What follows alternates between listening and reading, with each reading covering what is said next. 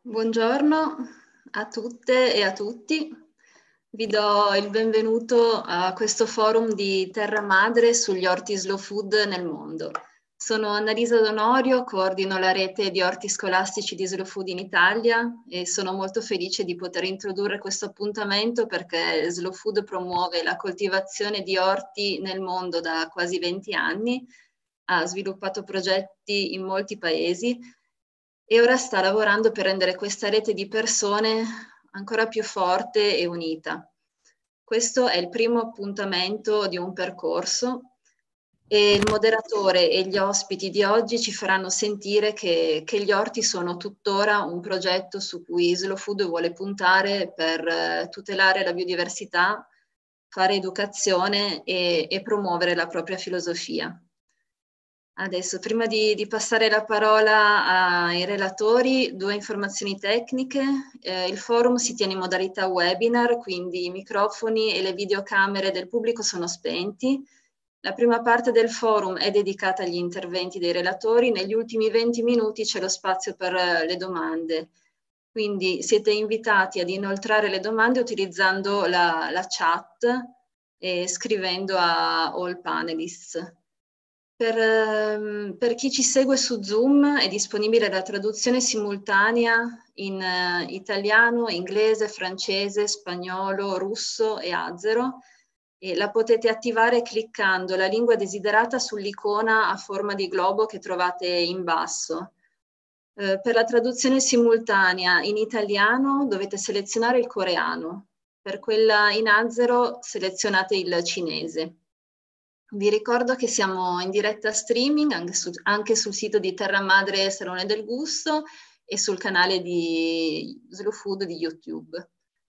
Quindi vi lascio la parola al moderatore, Edi Mukibi, è vicepresidente di Slow Food, membro del comitato esecutivo internazionale, ma soprattutto quello che ci interessa oggi è che è stato ed è tuttora parte attiva del movimento degli orti slow food in Africa.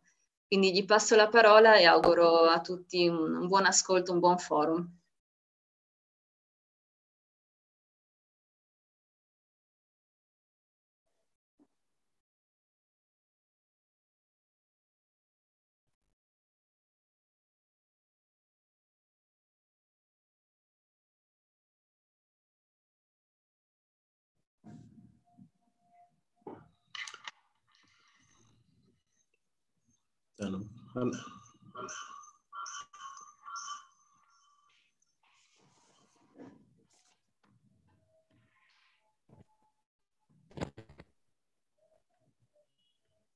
Can you hear me?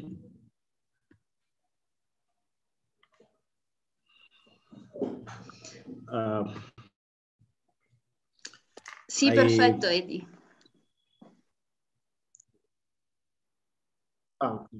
Because I didn't hear anything.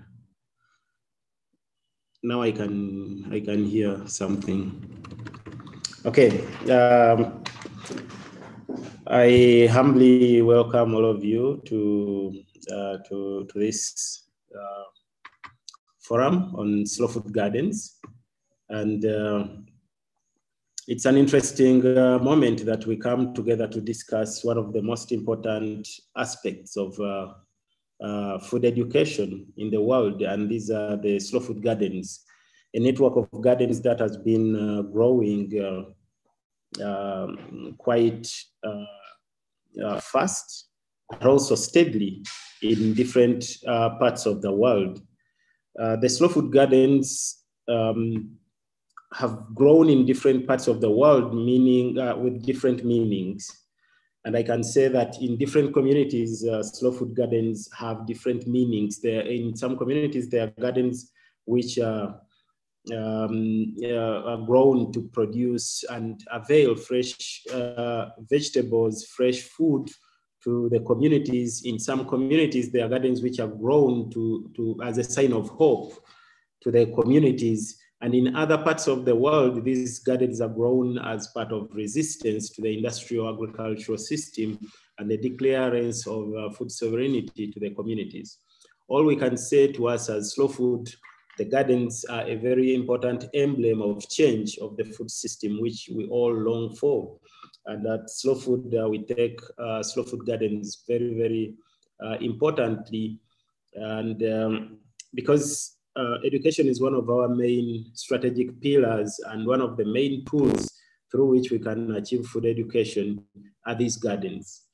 And developing this network of the gardens means coming together from the different walks of life, different backgrounds, different nationalities, different traditions to declare a network that brings us, that helps us to share knowledge, and that helps us to build a strong and resilient knowledge system that will connect generations, the current and the future generations.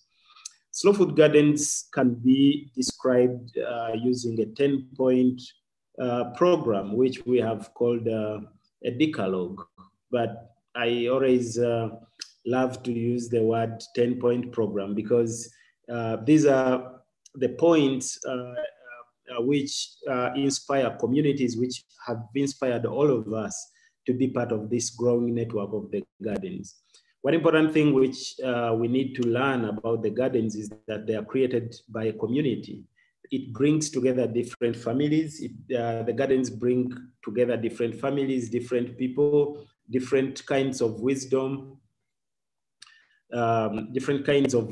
from the older generation and connects the young generation. And we make most of the energy and creativity of the young people in our communities. So we come together as a community and we create these gardens. So it's something which is community-based and it's something which is owned by the communities. And the gardens are more of inclusive ideas or projects which we all take part in our communities.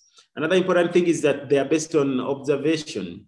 In many cases, the gardens are created not by technocrats, but by the people who have observed the environment for so long, who are very creative, and they use that creative eye and they put an eye to the ground in the places where they expect to create the gardens, and they create something that is living, even in places which in many cases we think something cannot be created. For example, along a footpath, along the concrete floors, people create gardens, people create a living thing in non-living spaces. So they're based on what we can do, what we can share, and which materials are available, and which structures we can use as a community to create these gardens. And another important thing about the slow food gardens, as we create a network, we should understand that they are places of biodiversity.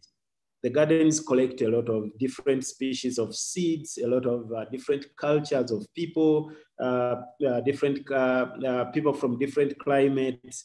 They can all take part in these gardens. And the gardens provide a very diverse and nutritious diet to the communities. And because of this biodiversity, crops can help each other through symbiotic relationships, through syntropic planting mechanisms. And then in the end, we don't see any need for the agrochemicals. Once we have crops which can repel pests, others can suppress weeds, they all exist in the nature. So we need to bring all this biodiversity together on the gardens. And again, they produce their own seeds. In slow food gardens, in many cases, you realize that seeds are shared among the gardens which are in the network. You find one community garden sharing seeds with school gardens, children bringing gardens from home, and also one region sharing seeds with others, with other regions. So the gardens mostly utilize native varieties, which are hardy, nutritious, and delicious, and they don't need a lot of chemicals to produce. because these products are used to the environment, they are accustomed to the harsh environment, so they are actually adapted to where we grow them. And then the gardens also produce the gardens maintain soil fertility. On top of producing seeds, gardens go ahead to maintain soil fertility because the slow food gardens, they promote so much in situ management of resources, like using the crop residues, the crop refuse, and also the scraps as compost. In many cases, the weeds which we pluck out from the gardens, we use them to make the organic pest repellents, because these weeds or these what we call unwanted plants, they also have a lot of uses. This is the beauty of biodiversity. And also the gardens maintain the soil microbiology, which is very important in the breakdown of the materials which we find on the surface of the earth. And most of these microorganisms are found underneath the surface of the earth. So you cannot maintain soil fertility if you do not maintain soil biology. Otherwise, in many cases, I say that feed the soil to feed you. Keep a healthy soil, keep a living soil to have a living environment, and also healthy cropping systems. This is also what we believe in as the network of slow food gardens.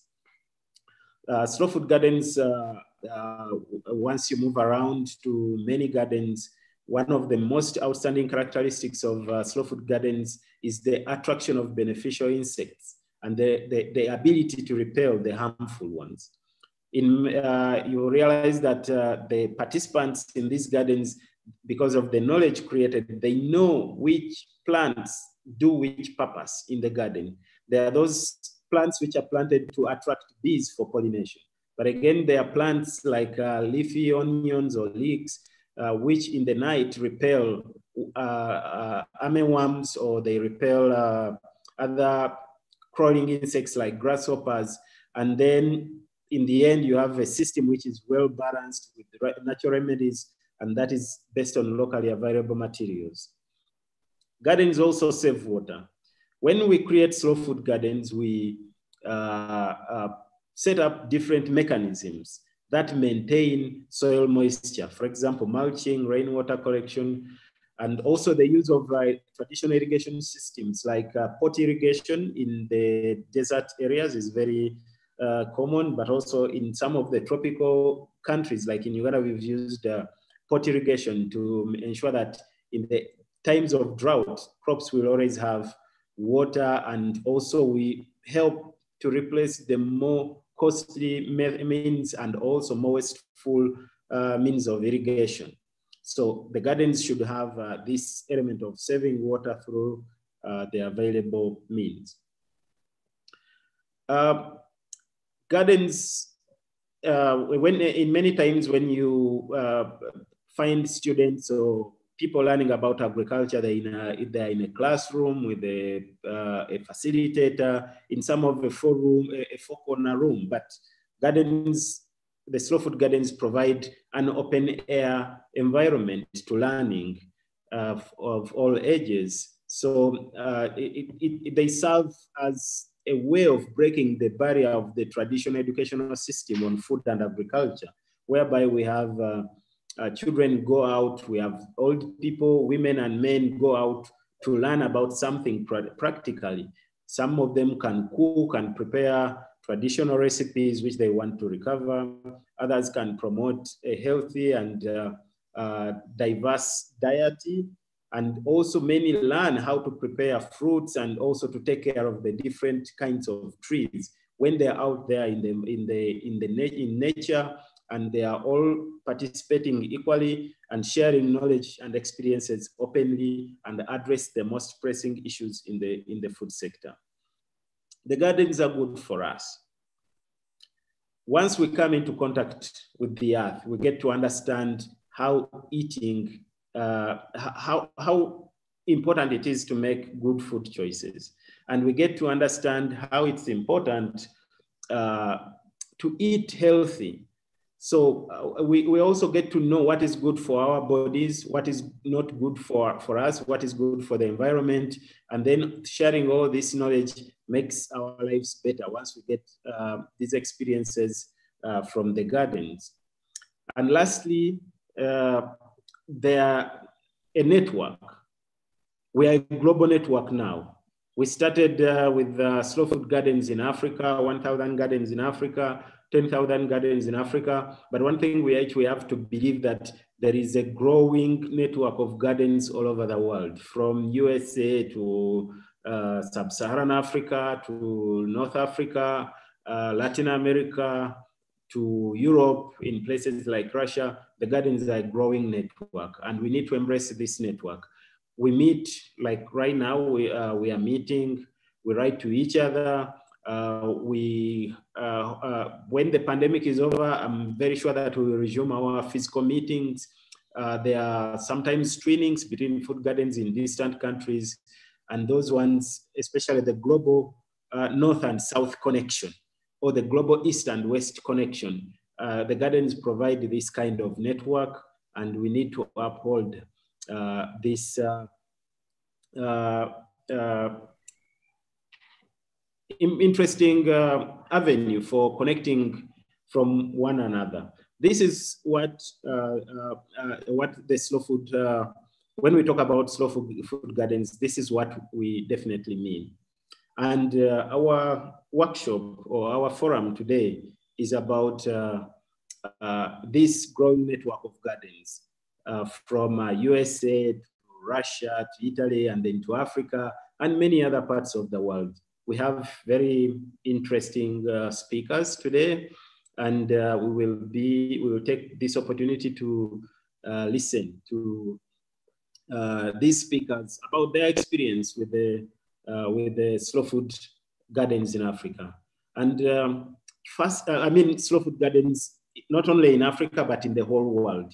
And our first speaker is Neha Shah.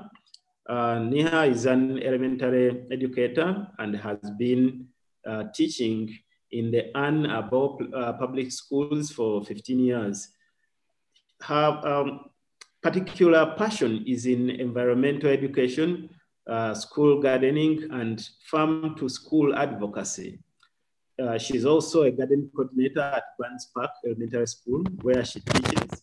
Neha currently co-chairs the AAPS Farm to Schools Steering Committee, where she supports local procurement efforts. Please, I will invite Neha to discuss the importance of school gardening through the lens of the Slow Food USA School Gardens Network. You're welcome, Neha. Thank you, Eddie. Hi, everyone. I'm here to speak about Slow Food USA School Garden Network. Slow Food USA School Garden Network aims to reconnect youth with their food by teaching them how to grow, cook, and enjoy real food. And through increased confidence, knowledge gain, and skill building, we want to empower children to become active participants in their food choices. And by becoming informed eaters, today children will help to make a positive impact on the larger world of food and farming well into the future.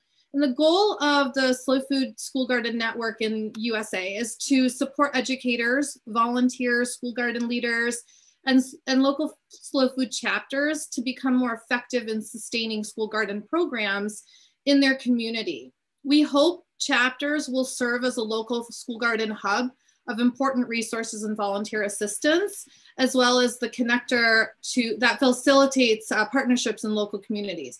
So the importance of curriculum is something that I'm really passionate about and I want to speak to. It's extremely important in school gardens and that it becomes embedded in our daily lives of children. When learning lessons in the garden and linking them to the important academic areas taught by teachers, this becomes part of their daily learning process and thus intrinsically motivates students to care for our land, our water, our earth, our air.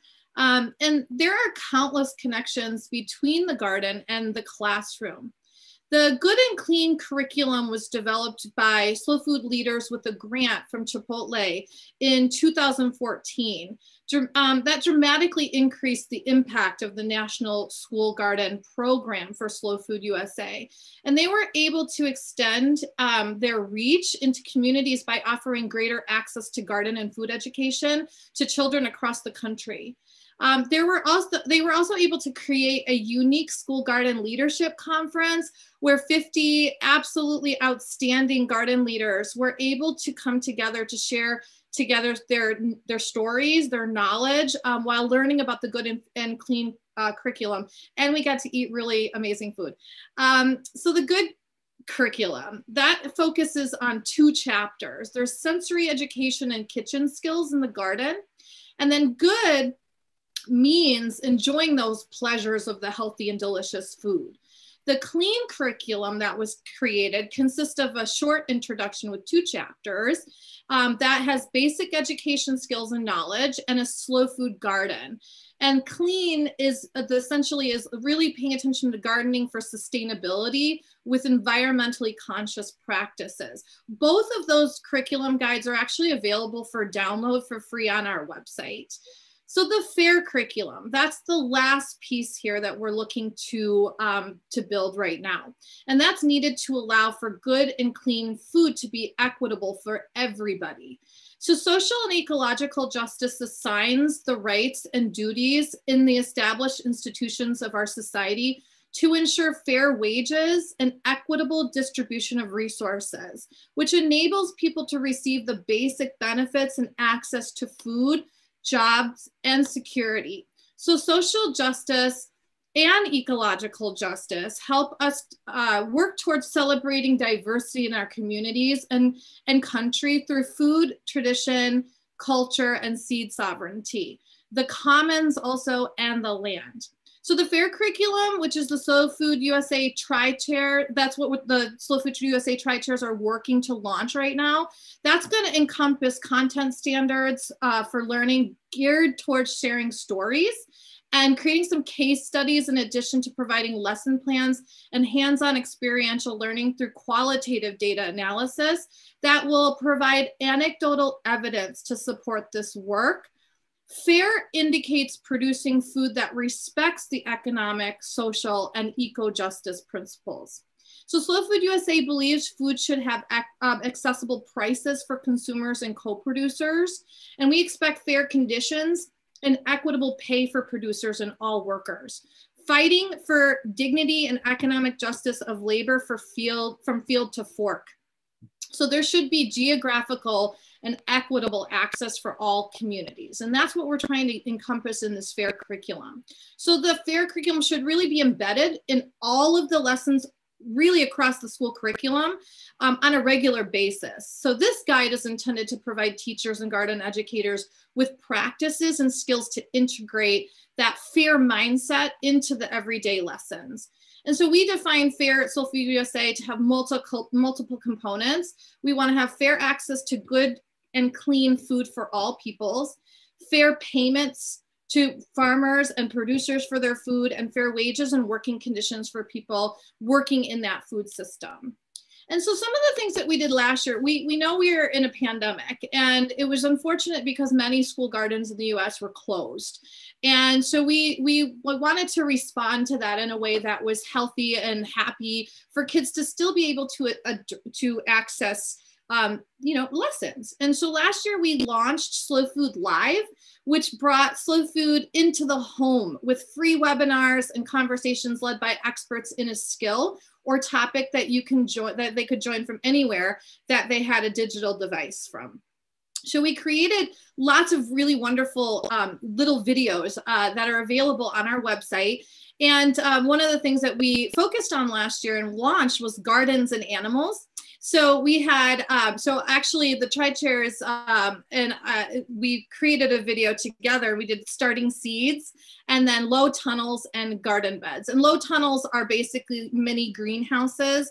They warm the soil and provide a temperature microclimate for growing vegetables. And even though there may be some snow on the ground, the temperature under the low tunnels often just right for the growing, for growing cool season vegetables like kale or spinach and beets. So the United States is vast and we have lots of different climates. And I'm in Michigan and we have 4 seasons here. So low tunnels are great for the Midwest region and Northeast and other places like that. Okay, so we focused our videos on growing, like I said, the gardening, seed starting, low tunnels, garden beds, and then we did some other really fun videos, growing cool weather plants, beekeeping, soil was focused on, biodiversity was focused on, plant to seed campaign, microgreens, urban gardening, and seed saving. So lots of really fun little videos from garden leaders all over the country. And we put them together. And then one of our Slow Food USA wonderful employees, Giselle Lord, she actually facilitated a lot of the videos and it was great. So it was really nice to offer that, that digital resource for people, and it lives now in the digital world. And we have lots of wonderful videos. And there are many other videos that they did, Slow Food Live did last year. They did some things for kids with garden stories and story and ramen time.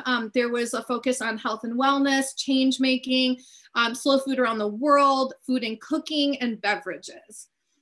Another thing that we focus on here in the US is the Plant to Seed campaign. The Plant to Seed campaign invites school garden educators and individuals to bring biodiversity, flavor, and history into the gardens. So each year, Slow Food puts together a cast of endangered and biodiverse seeds that tell a story. And this year, there are 5 varieties that come from a unique growers and landscape. And it tells the story of plants and people. And the Plant to Seed campaign opens the door to understand the importance of biodiversity and issues of food sovereignty through the cultivation and journey of seeds. So each kit is $25 so people can purchase them. And many kits are supplied to school gardens across the country for free, which is exciting because some people can purchase and then we can allow others, people who cannot afford to pay for the kit, free garden kits for their gardens, for their school gardens. So this year our focus is on, we have an Old Carolina tomato, and that is grown from Small House Farm in the US. And then they're focusing on the King Philip corn, and that is from True Love Seeds. Early Scarlet Horn carrot, that is from the North Circle Seeds Farm. The Jimmy Nardello pepper from Baker Creek Heritage Seeds. And then the Aunt Molly's ground cherry from Pine Tree Garden Seeds. So there's a lot of really exciting seeds that we focused on this year. And actually Slow Food USA just did a seed summit this year for the first time. It was excellent. And they actually had a panel discussion where all the stories of those seeds were told. And they were just fascinating to hear. And it's amazing that you can have those stories tell the tradition and culture of that seed, and then to be able to have it saved and distributed across the United States so that we can continue to grow that seed and keep it out of that endangered list. It's very exciting. So those seeds, a lot of these seeds come from the Arc of Taste program that Slow Food USA has.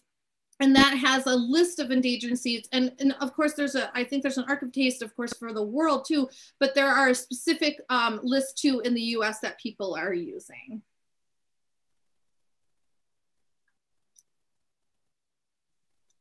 And that's it. Thank you so much, Nia. It's really important to have a curriculum for the school gardens to make sure that what students or pupils or young people fear to do in the garden is integrated in the everyday work they do at school. It's really a great milestone that Slow Food USA has managed to integrate the gardens curriculum into the school curriculum.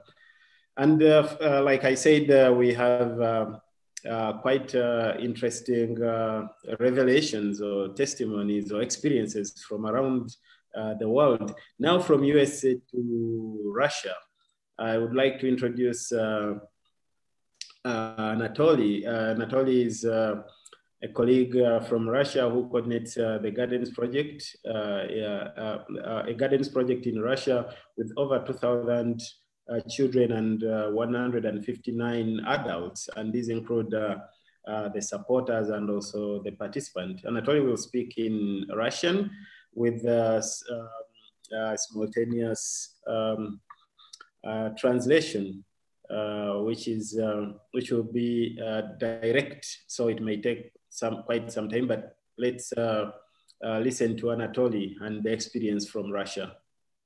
Anatoly. Добрый день всем коллегам, присутствующим сегодня в эфире. Очень рад, что у нас в нашей группе много женщин. Я их вижу, и перед праздником хочу всех поздравить с Международным женским днем 8 марта.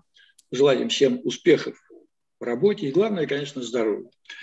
Я занимаюсь образовательными проектами в нашей стране, и, собственно говоря, мы занимаемся этим достаточно давно, и уже есть какой-то определенный опыт, которым хотелось бы, наверное, поделиться. В принципе, как говорят, мы все родом из детства. Можно я переведу, Анатолий? Да. Well, good day, everyone. I'm happy to meet you all, my colleagues from all over the world.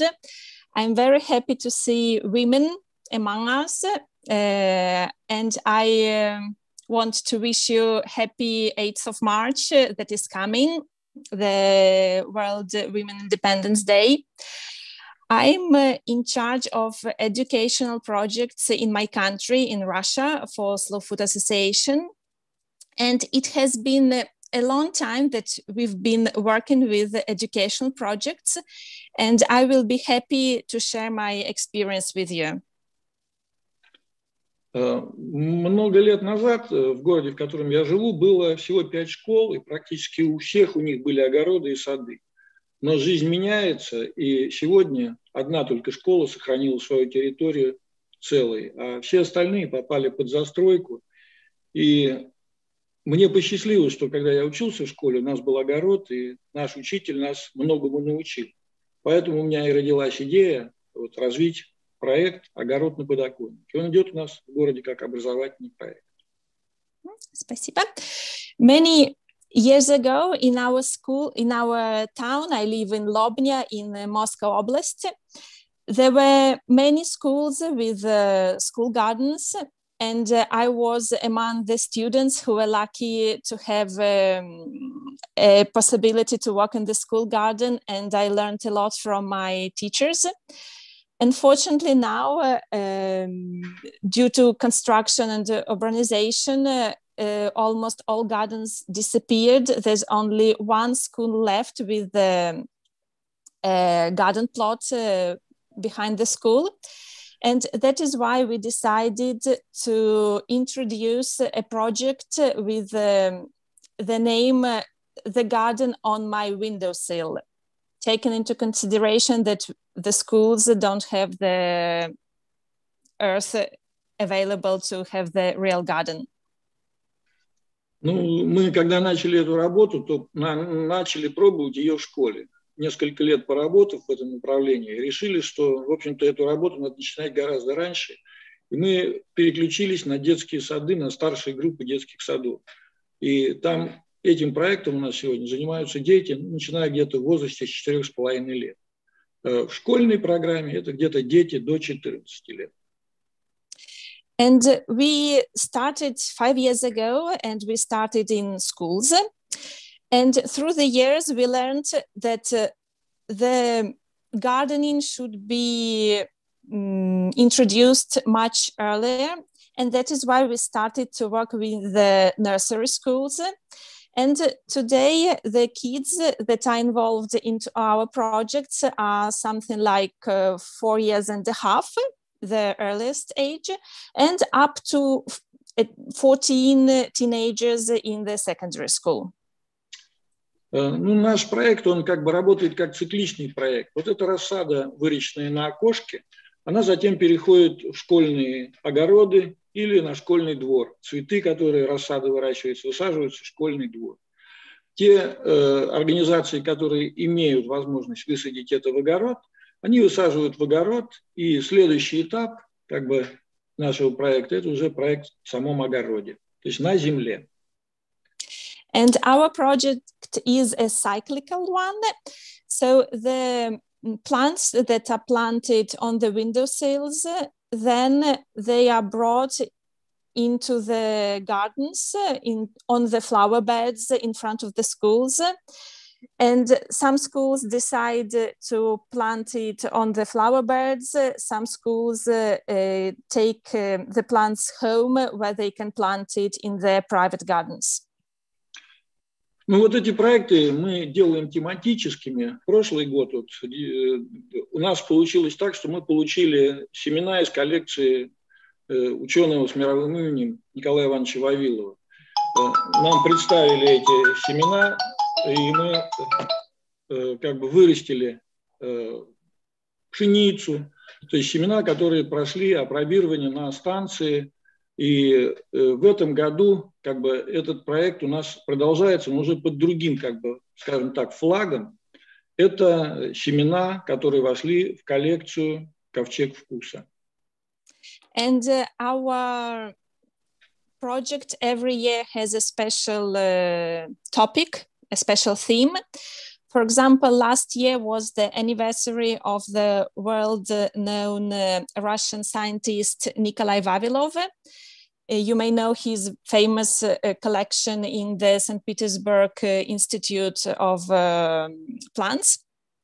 And last year we planted the seeds from his collection that these seeds were granted by the Research Institute to our project. For example, this year we decided to dedicate the project to Ark of Taste seeds, and in collaboration with the slow food producers, we got the seeds that we are planting this year from Ark of Taste products. Ну вот такая работа, она позволяет как бы детей вовлечь вообще уже в научный эксперимент, потому что те семена, которые мы получили со станции Полярной, они росли в наших условиях.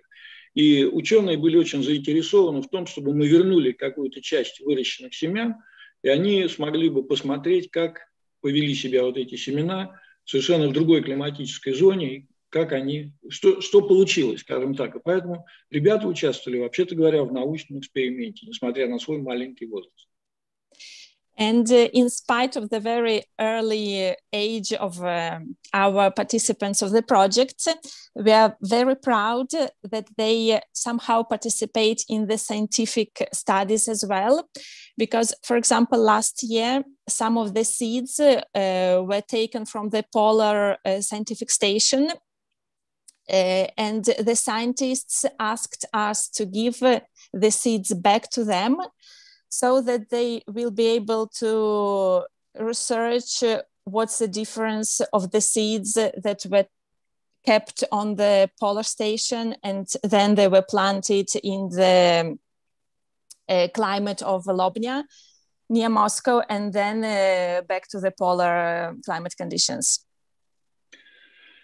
Ну вот такая работа, она, в общем-то, делает детей увлеченными в том вопросе, который они смотрят. И даже маленькие ребятки, они делали своеобразный отчет.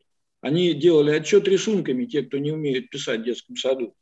И вот прошлый год получилось так, что вот эта пандемия, она внесла много изменений в нашу жизнь, но в наш проект она внесла какой-то плюс, потому что у нас появилось новое направление этого проекта. Это семейные проекты, огород в семье.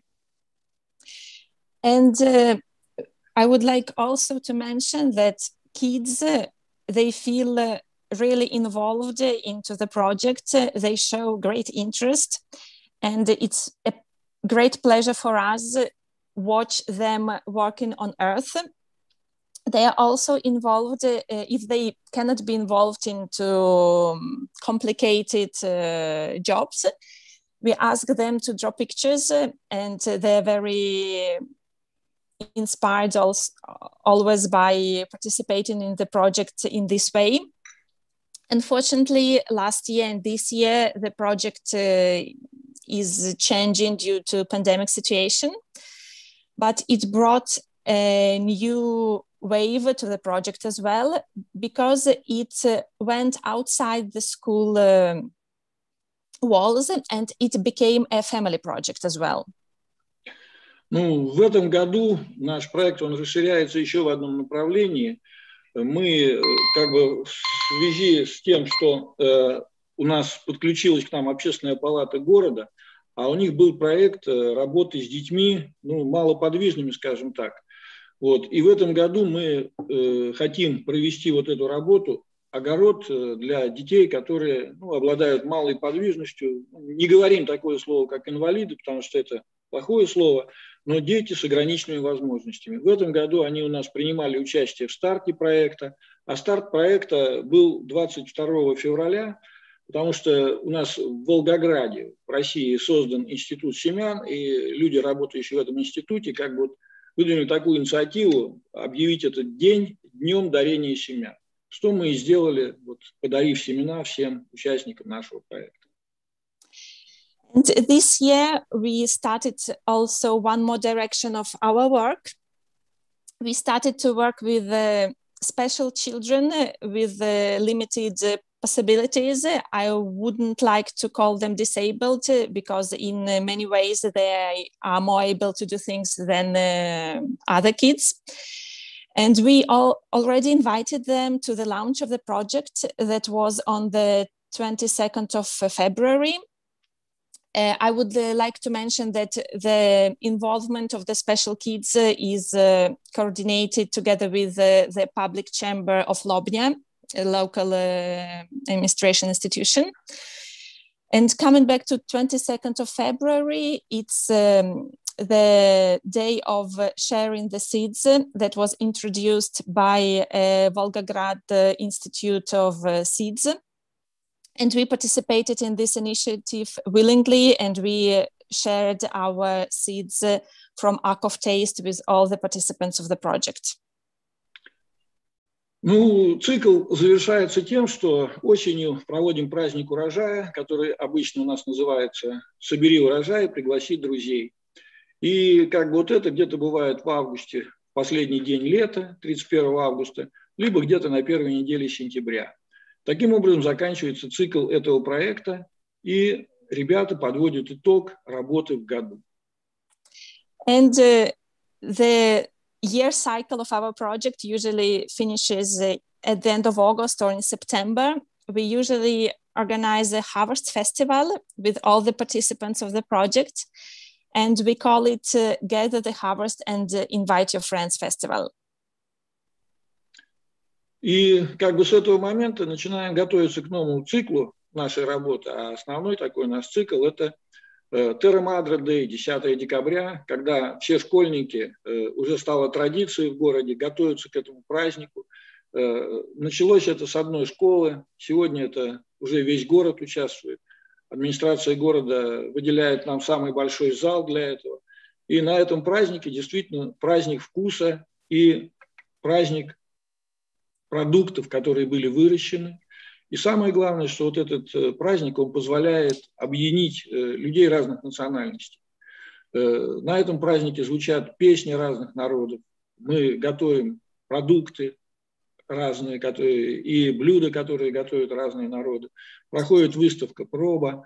Много-много интересного. И как уже традицией стало много лет, в этот день проводится выставка улитки. То есть это конкурс такой на изготовление улитки, что вообще вызывает огромный ажиотаж у детей. Каких только улиток нельзя увидеть. Это просто прелесть. Поэтому вот это как бы у нас завершающий этап этого праздника. А дальше Новый год и снова цикл, новый февраль. Мы работаем в школе, поэтому как бы трудимся по определенному замкнутому кругу. Каждый учебный год снова. And after that, our year finishes with the celebration of Terra Madre Day, that is the birthday of Slow Food on the 10th of December. It's a very dear and traditional holiday for us. It's organized together with the city administration. It's one of the biggest holidays in our city. We invite guests from all over the country. We have the largest assembly hall in the city for this festival. We organize tastings of the products that were preserved from the gardens. We organize also demonstrations of food of different nationalities that are present in Russia and also abroad. We also organize some crafts and art competitions. Usually it's a contest of snail. We ask all the participants to make, to draw, or to cook a snail, and it's already a tradition. And as we work in school, our year continues as the school year goes on, and from February we start again thinking about the plants and the seeds. Праздник Терра Мадре – это великолепный праздник, который позволяет найти дело каждому. Кто-то клеит улитку, кто-то ее шьет, кто-то рисует. И самое интересное, что вот здесь объединяются традиции всех народов, и здесь появляются и рецепты наших бабушек, прочее, прочее, прочее. То есть меня очень радует то, что есть это движение. Я немножко жалею о том, что я поздно в него как бы вступил. Вот. Но хочется сказать, что действительно вот это наша работа, и мы должны делать все, чтобы философию Slow Food поддерживала как много больше народа в мире. И для этого надо работать, конечно, с детьми. Кроме проекта «Огород на подоконнике» у нас работает проект «Уроки вкуса», который благодаря вот Виктории Смелковой переведен был на русский язык методический материал. Мы его с успехом используем и тоже получаем большое удовлетворение от этой работы. Я понимаю, что я ограничен временем, много хотелось рассказать. Я просто прокомментирую еще несколько фотографий, которые были показаны. Это проект одной школы «Посади сад». Анатолий, можно я переведу? So, talking about Terra Madre Festival, I would also like to say that we involve grandparents. They help to get the recipes with traditional ingredients. We involve everyone from the very early age to elderly people. And personally, it's a pity for me that I got to know about Terra Madre and Slow Food movement so late, but I try to compensate it working with young children and young students. And if you allow me, I would like to comment just in few words the photos that were shown before. Пожалуйста, Анатолий, фотографии. Значит, вот в одной школе у нас удалось сохранить территорию. На территории был когда-то очень давно посажен сад. И вот те кадры, которые мелькали в ходе моего выступления, это новый сад на этой территории. То есть ребята возродили 5 лет назад сад.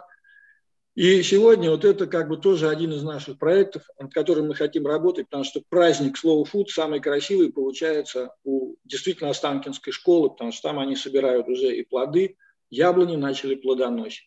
Вот эти образовательные проекты, которые у нас проходят, они, как бы, я говорю, привлекают огромное количество людей. Вот у нас в этом году зарегистрировалось 2 с лишним тысячи детей только участвуют. Мы поддерживаем с разными фондами как бы связи и получаем семена от них. И вот сегодня мы в этом году будем выращивать черные русские бобы, которые внесены в ковчег вкуса, и 2 сорта огурцов дети будут выращивать, тоже входящие в ковчег вкуса. В этом году наша организация Slow Food России издала свой такой небольшой справочник, куда вошло 100 сортов растений, внесенных в ковчег вкуса. So the photos that you saw of the apple trees is the orchard that we planted 5 years ago in the last school that preserved its orchard, and it's very pleasant for us to see that the plants are growing. And coming back to the Arc of Taste, I forgot to say that Slow Food in Russia published 100 Arc of Taste product book this year.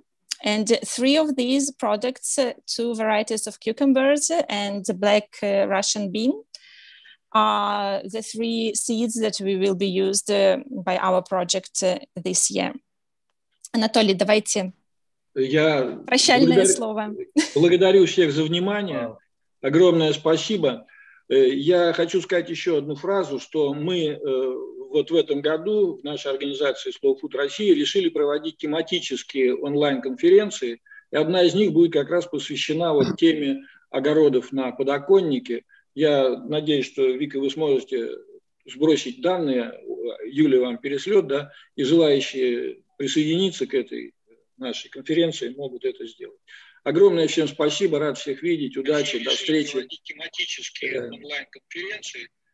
Thanks to everyone, and I would like to invite the Russian-speaking audience to our meetings that we plan to organize dedicated to educational projects in Russia.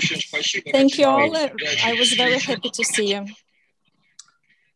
Thank you so much. To everyone. Anatoly. I would like to invite the Russian-speaking audience to our meetings that we plan to organize dedicated to educational projects in Russia.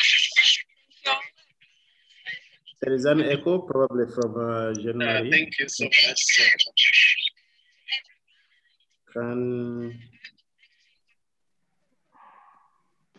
Can we mute our microphones? Because there is a recurring echo. So thank you, Anatoly, for this submission. And it reminds us of the importance of cross-generational knowledge transfer in the slow food gardens. It really works, old people working with the young people to transfer this knowledge and working perfectly to reshape the future of food through starting with people with early ages. It was a very interesting submission, and like we promised at the beginning of this forum, we have working translation or interpretation for the different languages. What you have to do is to click on the globe icon on your Zoom screen and select the language of your choice. We have interpretation in different languages. Another important thing is I remind you to, if you have any question, if you have any comment, please write it down in the chat such that the speakers can respond to your comment or question. Please don't forget to put down that question in the chat. We have more speakers on the list, and right now we will go straight to Italy and listen to Valentina, who is the contact person for the Orto in Condotta project of her mother Convivium. Valentina is the Convivium is Slow Food Livorno. Oh. Valentina coordinates and stimulates an extended community. Her work, starting with the vegetable garden in schools, has made it possible to build together with the Livorno city, offering various training and awareness raising opportunities on food education, environment, and the climate crisis.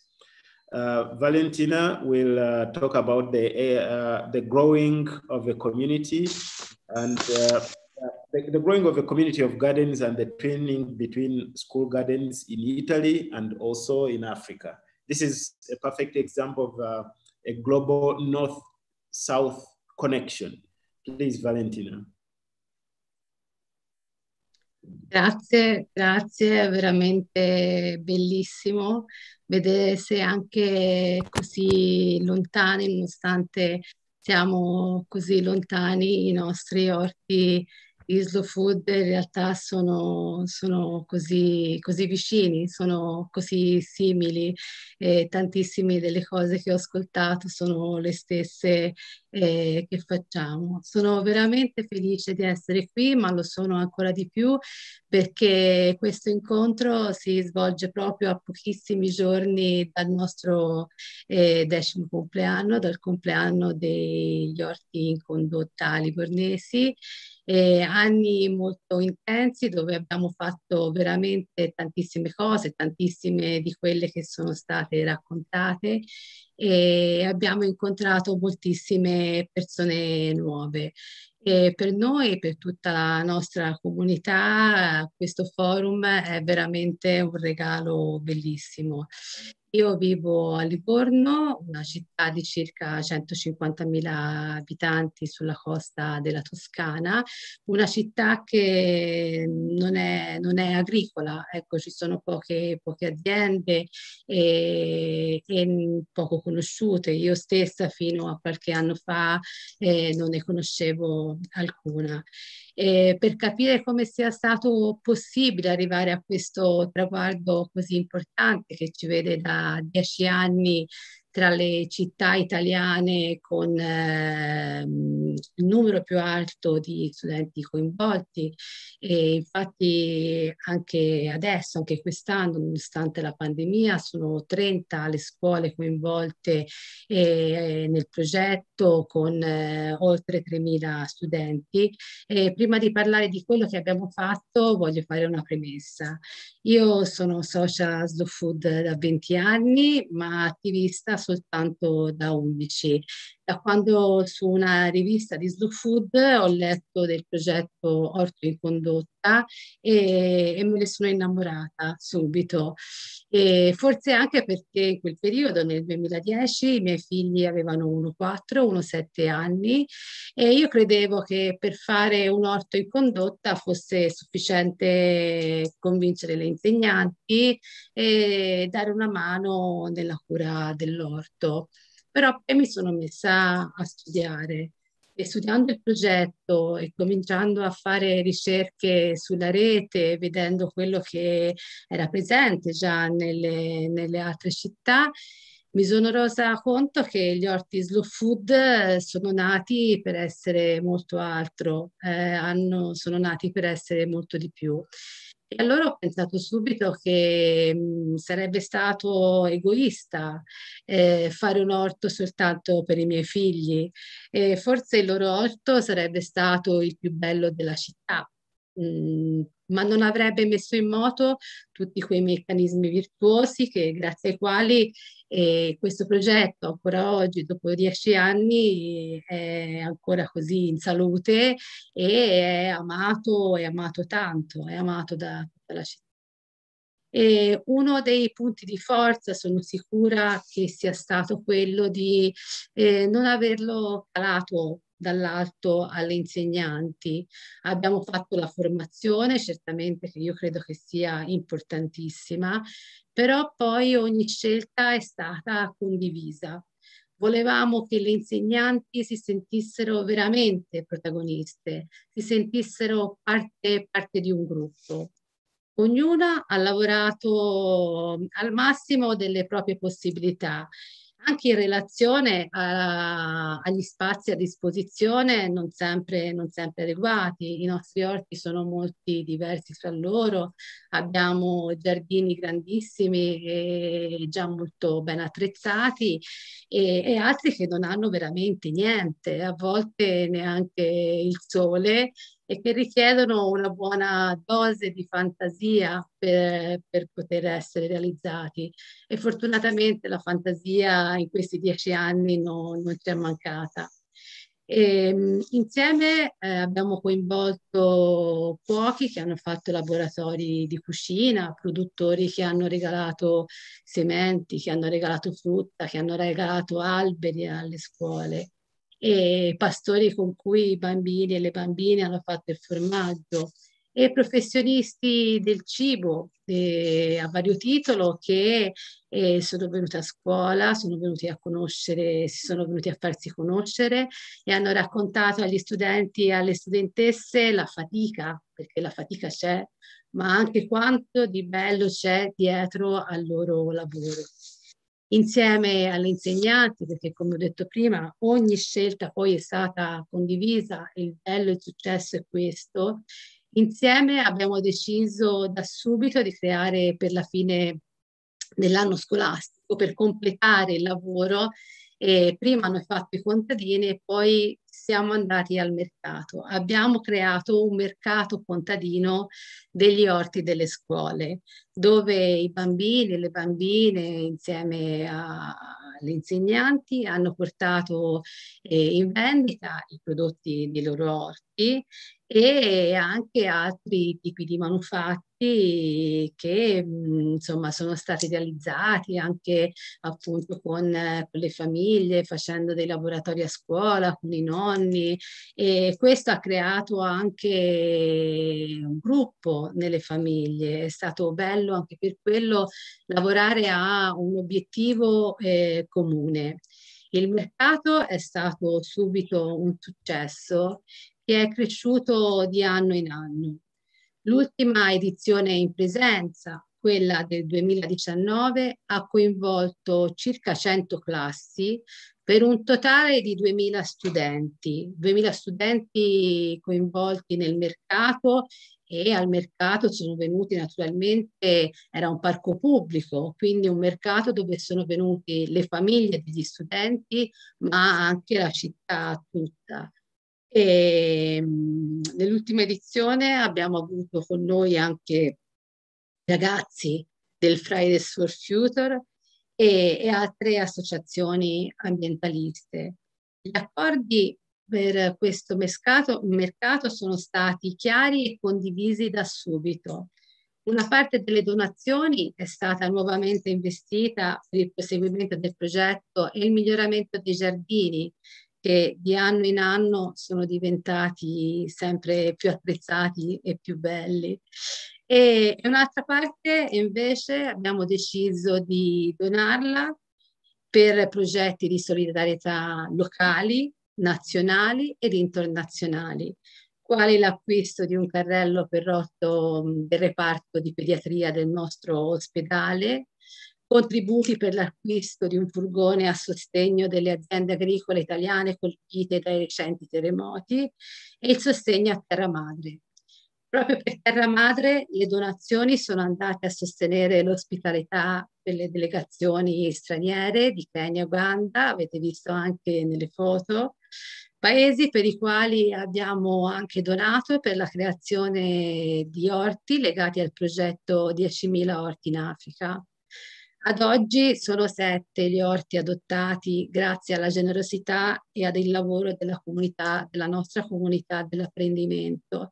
E proprio ieri abbiamo saputo da un nostro produttore che sostiene le nostre scuole donando le arance per la merenda, che ne avremo anche un 8º, perché visto che quest'anno il mercato in presenza non si è potuto svolgere, quindi non sono state raccolte donazioni, ma sono stati fatti solo dei video caricati su YouTube, quindi c'è un mercato virtuale. Allora questa azienda agricola che è gemellata con i nostri orti hanno deciso di adottare per noi il nostro 8º orto in Africa. Tra i momenti più belli ricordiamo quelli legati a terra madre proprio. È stato un onore e un privilegio per la nostra città ospitare i delegati delle coltivatrici di ortiche, responsabili degli orti in Uganda e il primo gastronomo ugandese, John Wanju. Ogni tanto mi fermo a pensare e guardo indietro a tutte le cose fatte e penso a me, che in realtà volevo fare soltanto l'orto nella scuola dei miei figli. Ultimamente, forse anche per i fiori che vedo girando tra le scuole, mi piace pensare di essere come un'ape, un paragone insomma molto importante.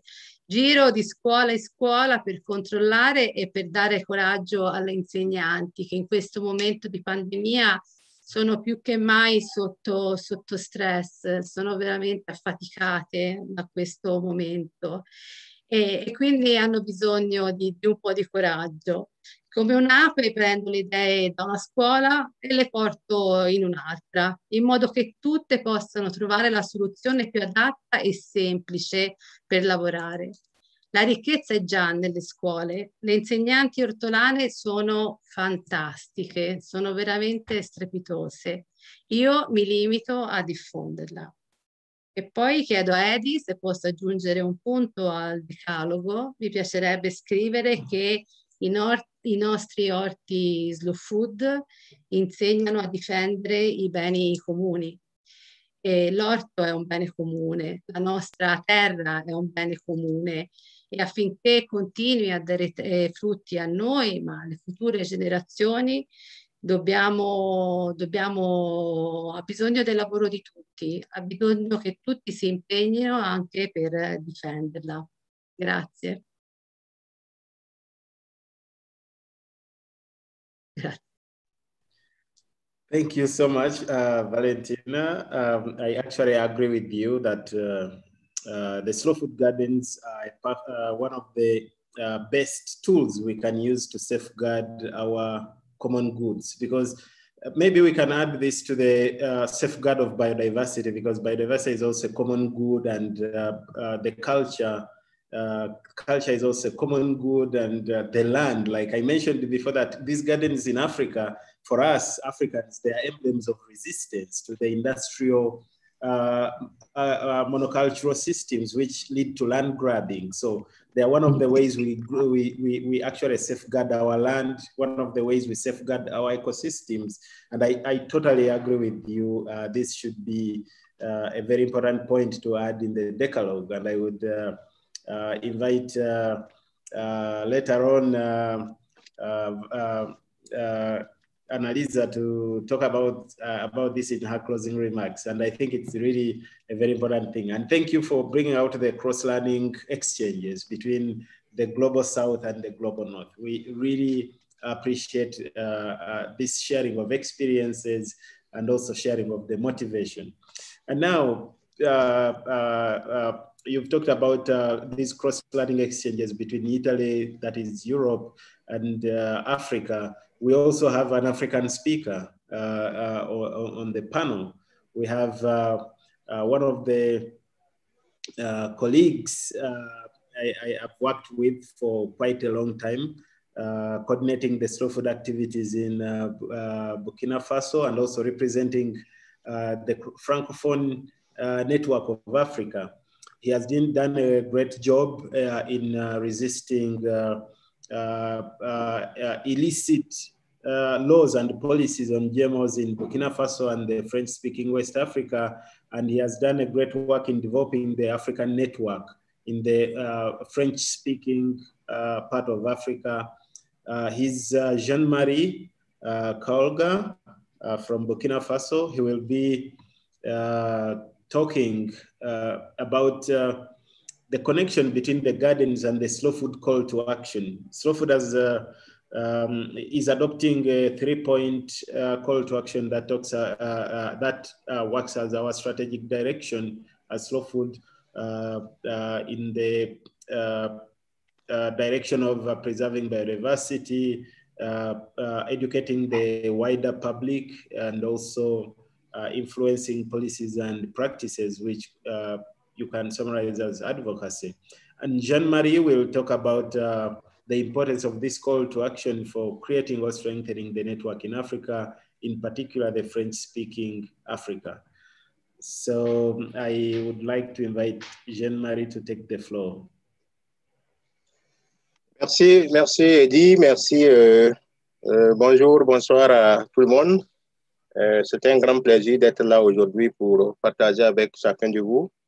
Et je peux tenter de dire que nous avons vaincu le Covid, parce que je suis très content de voir toutes ces personnes avec lesquelles nous sommes actuellement en direct. Et c'est vraiment merveilleux.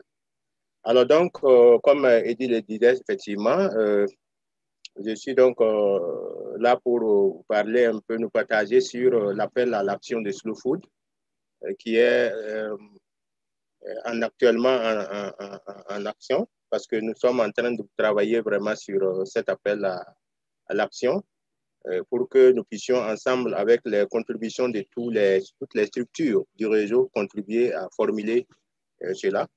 Donc, je peux dire qu'aujourd'hui, avec tout ce que je viens d'entendre de ce qui se passe partout sur les jardins, c'est vraiment merveilleux. Et je crois que Slow Food a eu raison vraiment d'initier vraiment cet appel à l'action qui va encore nous ramener à mieux canaliser nos interventions, surtout en ce qui concerne au niveau des jardins. Donc, je crois que pour l'intervention, j'avais vraiment de structurer, de pouvoir parler un peu des jardins. Ensuite, de voir qu'est-ce que nous entendons donc par l'appel à l'action et voir quelle est la connexion que nous pouvons avoir des jardins par rapport donc à cet appel à l'action. Mais ce que je viens d'entendre sur les jardins, je crois que c'est déjà vraiment résumé et bien dit sur ce que les jardins comportent comme importance pour nous. Sinon, nous savons tous que, comme vous savez, les jardins potagers sont mis en œuvre depuis longtemps, et particulièrement pour le Burkina depuis 2010, donc près de 10 ans avec le projet du jardin potager. Et aujourd'hui, nous pouvons dire que ce projet a vraiment fait du chemin et a vraiment produit des résultats, parce que nous avons essayé un projet phare de Slow Food, et aujourd'hui, il est vraiment parmi les outils les plus importants pour véhiculer la philosophie. Nous avons des milliers de jardins qui sont donc mis en route au niveau de l'Afrique, dans les écoles, les groupements et tous ces centres qui ont été intéressés et qui ont pu être accompagnés pour le faire. Donc, nous avons en Afrique et un peu partout aujourd'hui, les jardins Slow Food sont une réalité. Alors, pour les retombées de ces jardins, comme nous venons tous de le suivre avec le précédent présentateur, nous avons beaucoup de choses dans la production, dans l'agroécologie, dans la biodiversité, dans la valorisation culturelle et sociale, dans l'éducation. Nous voyons que les jardins apportent énormément sur le terrain et que les acteurs du Slow Food gagnent vraiment en appréciation par rapport à cela. Et donc, nous pouvons dire que les jardins sont une contribution importante qui ont été marquées dans l'extension et le renforcement du réseau en Afrique. Parce que grâce au projet du jardin potager, le réseau est aussi aujourd'hui présent, étendu beaucoup dans plusieurs pays africains, plusieurs communautés. Et nous savons qu'aujourd'hui, nous avons beaucoup de forces par rapport à ces jardins-là et qui représentent vraiment une force pour notre réseau. Et néanmoins, nous savons que la démarche de ces jardins, suivant les milieux, les territoires, les structures et les acteurs, et bien sûr, peuvent comporter aussi des niveaux de faiblesse et de force. Aujourd'hui, nous sommes dans un moment où Slow Food a lancé un appel à l'action. Alors, au regard donc de ce que nous pouvons analyser sur la situation de nos jardins, alors l'appel à l'action de Slow Food, qu'est-ce que ça peut nous amener à considérer à travers donc, ces jardins-là? Nous pouvons dire que le Slow Food, depuis 30 ans, est dans ce noble combat, depuis 89, pour vraiment cette valorisation de la nourriture bonne, propre et juste. Et nous savons qu'aujourd'hui, l'appel à l'action est une démarche, comme je disais tantôt, de consultation du réseau international en vue de construire une stratégie politique globale, voilà, qui soit en lien avec nos réalités, nos options et nos actions sur le terrain, et qui va donc nous amener à une vision d'un impact vraiment réel sur le terrain. Et donc aujourd'hui, nous avons fait des avancées donc, sur nos activités, et l'appel à l'action veut nous amener encore à mieux capitaliser, à mieux centrer nos efforts, à mieux orienter nos efforts, de sorte à pouvoir faire un impact. Parce que Slow Food, avec cet appel à l'action, a une vision actuelle et prospective de Slow Food pour un monde plus juste, où l'homme est en harmonie avec la nature, la nourriture, le monde est pour un monde meilleur pour aujourd'hui et demain. Et cette vision se base donc, comme Eddy l'a bien dit, sur les 3 piliers fondamentaux. Donc, une vision actuelle et prospective qui va prendre en compte, premièrement, la défense de la biodiversité, deuxièmement, l'éducation du monde qui nous entoure, et troisièmement, un grand soutien à nos causes et influencer les institutions et politiques publiques et privées. Alors, donc, nous pouvons dire que l'appel à l'action est véritablement venu pour interpeller tout le réseau, à tous les niveaux que nous sommes, afin que nous puissions définir ce qui nous est vraiment de présent par rapport donc à pesant, par rapport donc à ce que nous faisons sur le terrain. Donc, voilà pourquoi Slow Food invite toutes les structures, toutes les communautés, conviviaux, organisations nationales, structures engagées sur des projets à pouvoir réellement participer à cette définition à travers le carnaval que Slow Food partage, pour que chacun puisse remplir, afin que la synthèse puisse nous donner vraiment de prendre en compte cette dynamique locale, dynamique nationale, dynamique internationale, et vraiment pouvoir faire des impacts. Aujourd'hui, nous pouvons dire aujourd'hui que l'appel à l'action concerne tous les accès, tous les projets et toutes les activités de Slow Food. Mais pour cette rencontre particulièrement, nous sommes sur la question des jardins. Alors, en ce moment, on pose la question, quel rapport peut avoir entre les jardins potagers et l'appel à l'action urgente de Slow Food? Alors, nous pouvons dire qu'aujourd'hui, cet appel à l'action est une vision de changement du monde. Alors, à travers ces trois piliers, l'appel à l'action vise donc à contribuer donc à ce changement qui est attendu, parce qu'aujourd'hui, nous sommes tous conscients que le monde est dans plusieurs crises et qu'aujourd'hui, cet appel à l'action se fonde très important et c'est vraiment urgent. Donc, si nous prenons sur le premier pilier, Slow Food défend la nature et la biodiversité, alors nous sommes face à un monde de vie mondiale aujourd'hui ravageur de la Terre. Les rythmes actuels du monde, le mode de vie que nous avons aujourd'hui, nous sommes tous d'accord que c'est un modèle ravageur de la nature, de la nourriture, de la culture, déshumanisant, un modernisme suicidaire avec les différentes crises que nous connaissons. Donc aujourd'hui, l'appel à l'action urgente de Slow Food est vraiment fondé pour pouvoir interpeller et mieux encore recentrer, remettre en fait le noble combat de Slow Food au centre vraiment de la défense des bonnes valeurs. Donc, si nous voyons que dans ce contexte d'un monde en difficulté, d'un monde en crise, l'appel à l'action de Slow Food est encore plus important. Et pour les questions des jardins potagers, en rapport avec cet appel, nous pouvons dire qu'effectivement, pour ce pilier qui est la défense de la biodiversité, les jardins potagers constituent un outil très fort. Pourquoi? Parce que la pratique de l'agroécologie qui protège la nourriture, qui protège et qui nourrit le sol et les espèces, c'est vraiment cette pratique-là qui peut nous aider à sauver notre terre. Il y a aussi que les jardins potagers intègrent la production des espèces en disparition, qui sont placées sur l'arc du goût, donc en même temps contribuent à la récupération et la sauvegarde de ces espèces et donc de la biodiversité. Il y a aussi la défense, l'assurance pour les droits des communautés à leur alimentation locale par la production de variétés alimentaires locales. Et donc, nous pensons que ces jardins-là sont véritablement dans ce rôle-là. Et nous voyons que la réalisation de la souveraineté alimentaire pour les communautés. Et nous voyons aussi que ces jardins contiennent un cadre socialisateur et de valorisation de la culture, de la dignité des communautés. Et donc, c'est redonner une dynamique, parce que ces jardins redonnent une dynamique amicale de vie entre l'homme et la nature, et la terre et l'environnement. Donc, nous pouvons dire par rapport à ce premier pilier que les jardins Slow Food, par rapport à la défense de la biodiversité, constituent donc un tremplin très fort parce que ça donne non seulement la diversité biologique, mais aussi culturelle que nous souhaitons tous. Alors, pour le deuxième pilier, qui est l'éducation du monde, alors je crois que les échanges que nous avons eu tout de suite, que les partages, montrent également qu'à ce niveau, nous avons beaucoup à apprendre de nos jardins et que cela peut nous aider aussi à continuer. Parce que le monde actuel, comme je l'ai dit, est égaré et sans repère. Les crises se multiplient, les crises climatiques, les crises énergétiques, les crises sanitaires, crise de la biodiversité, crise alimentaire, humanitaire. Le train du modernisme ravageur poursuit sa course et l'avenir devient inquiétant. Alors nous avons besoin d'apprendre, d'enseigner les gens à travers les jardins. Et donc nous pensons que ces jardins constituent des milieux de valorisation, mais aussi d'apprentissage sur les connaissances, les pratiques, les expériences endogènes pour protéger la biodiversité. Ces jardins constituent également les milieux de sensibilisation et d'éducation pour les adultes et pour les enfants sur les modes de vie, les comportements responsables pour un monde meilleur, pour assurer aujourd'hui et demain.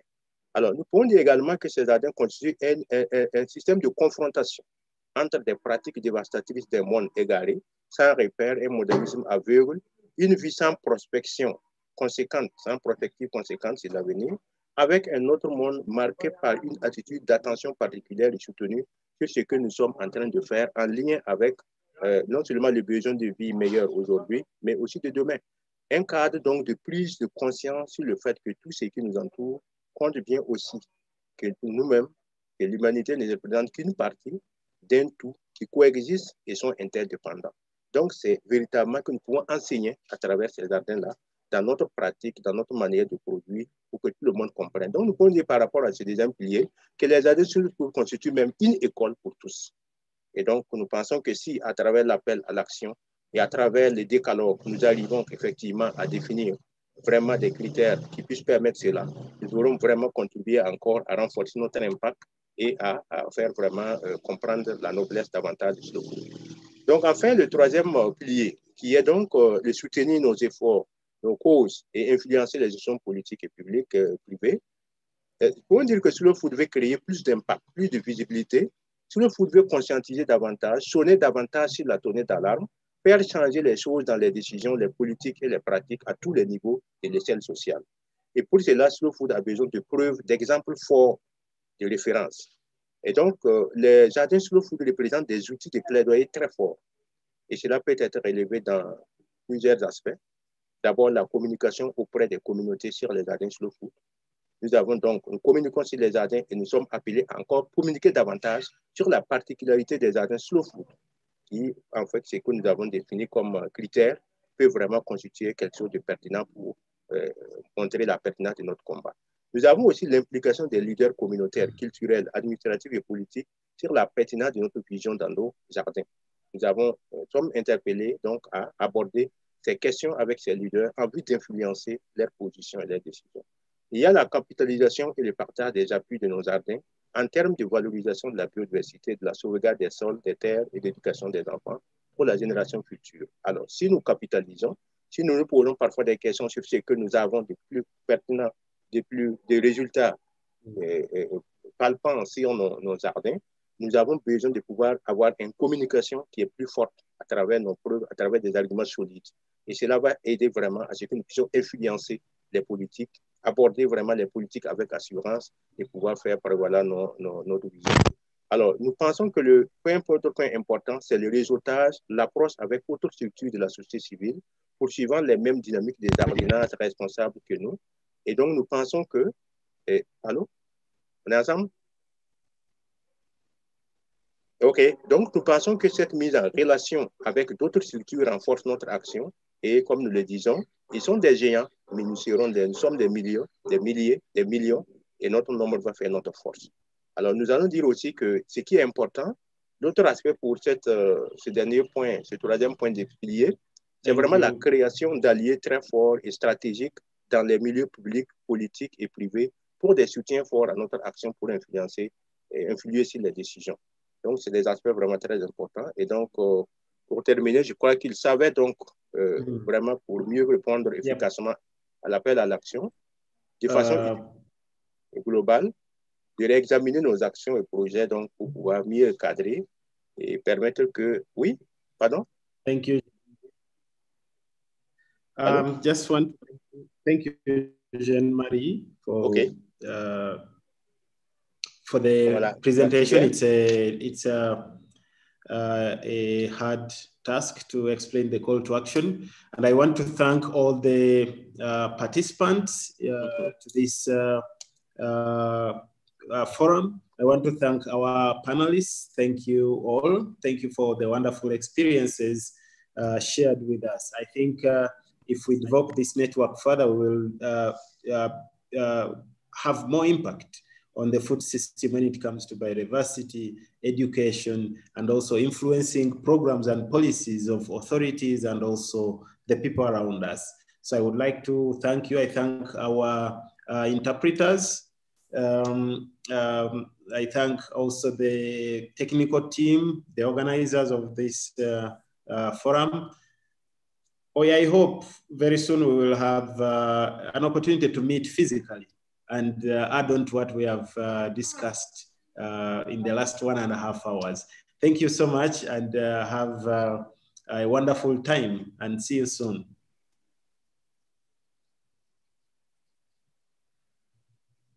Спасибо.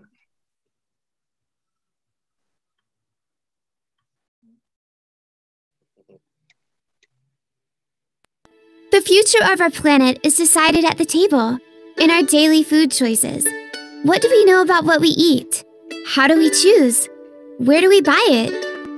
You can make a difference and contribute to a future where everyone has access to food that is good. Eating must be a pleasure for everyone. We all have a right to food that is healthy, natural, fresh, and seasonal. Clean. Being aware helps us to choose food that is good for our health and the health of our planet. Fair. Knowing our food means making choices that are fair to us, to the producers, and to future generations. Slow Food has been working for over 30 years to defend biodiversity and fight the climate crisis by promoting good, clean, and fair food for all.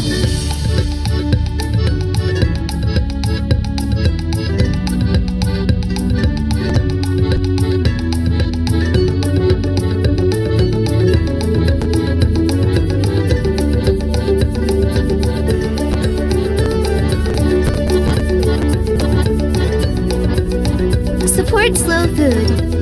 Let's act together for the common good. Go to donate.slowfood.com/en and follow us at terramadreselunadelgusta.com.